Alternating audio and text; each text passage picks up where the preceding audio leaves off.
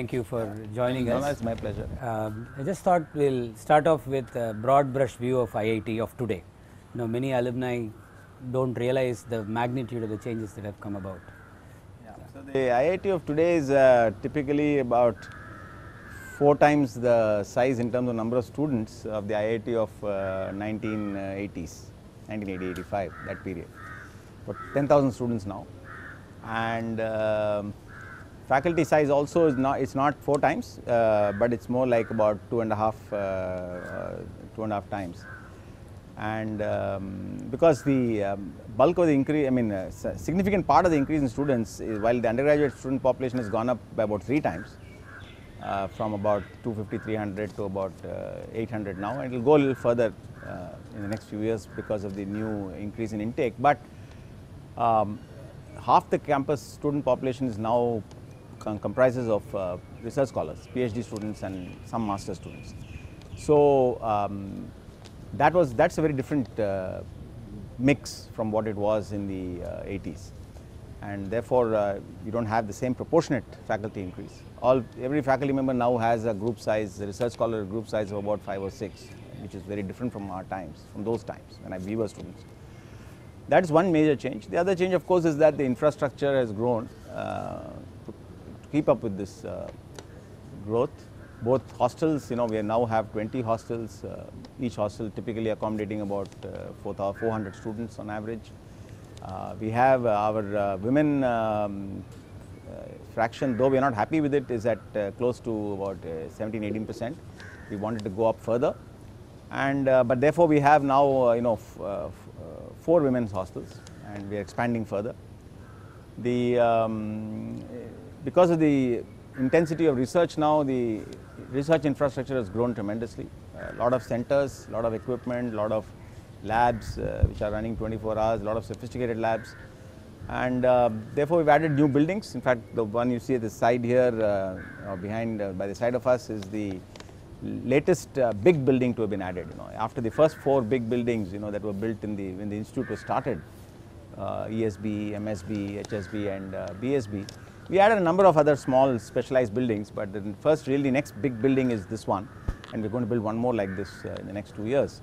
So these are all the big things that will hit you if you come and visit the campus. However, what you will notice is that all this has been done without changing the basic structure of the campus, the greenery and the way the layout is done. There are lots of trees everywhere. This building here, this is an example. That banyan tree is an example of how.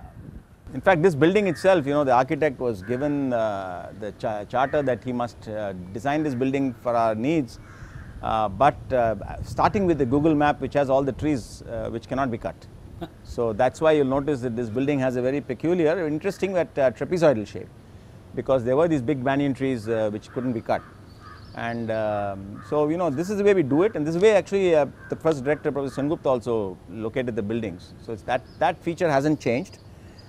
We have by and large not cut significant trees, and in fact the tree cover from the 60s to now has only increased significantly. So if you come into the campus, your initial reaction might be that it's not very different. There's a gate, and then you see a lot of trees on both sides, and you see deer, and that way it hasn't changed. But then if you look carefully, you will find that there are many more buildings, and they are bigger buildings. These new buildings are all multi-story buildings, all going up to 7 floors, and so on.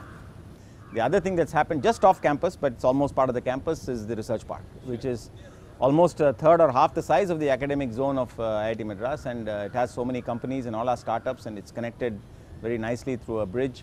So it's also part of the campus, and that's of course unique in the country. And sure. So in the face of these non-incremental changes that you described, there are some things that have remained constant. We still get the best students in every degree program. Tell us a little bit about how we've been able to manage that.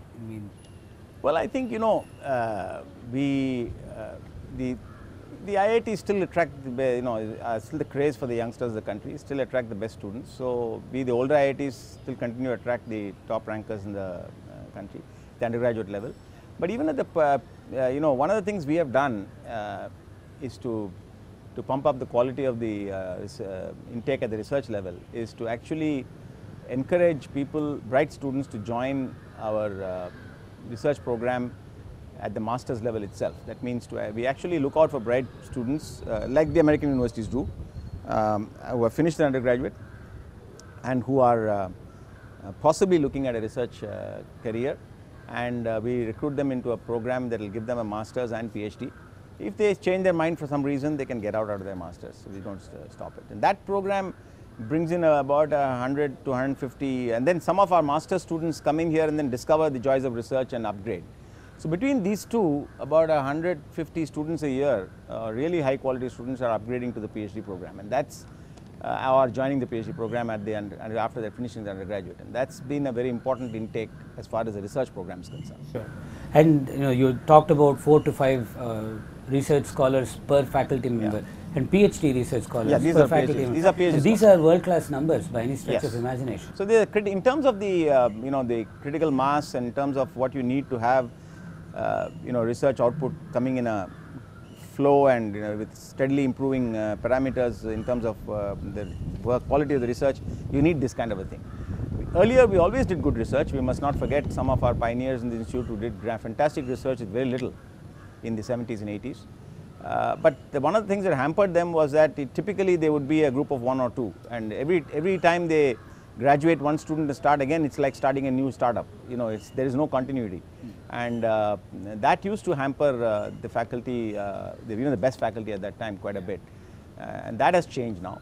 And of course, the resources needed for doing this kind of research are enormous, and we are fortunate the government has had this program of growing research in this fashion in the country. Of course, it's never enough, so we're always struggling, but it's a very important part of the new IIT, the research focus. Yeah. And this growth that you described has been actually a planned phase. You started out a strategic planning process, early in 2012 that you released a strategic plan in 14, and this last 5 years has been kind of a well chalked out implementation with some distractions coming from other government sources, their needs. How is that process? Unlike companies and particularly startups, I think education institutions have a great inertia. It's not easy to turn them or move them fast. It takes time to build up a research base. It takes time to recruit. Even an individual research scholar lasts 5 years in an institution, and to grow the numbers, and if you want to change your focus, it takes time. So you have to do this in a planned fashion. It's not possible to say, okay, the next 2 years we will change our research profile. It doesn't happen that way. You have to recruit people. When you recruit people, you're recruiting them for 35 years, so you got to sort of see where you want to go.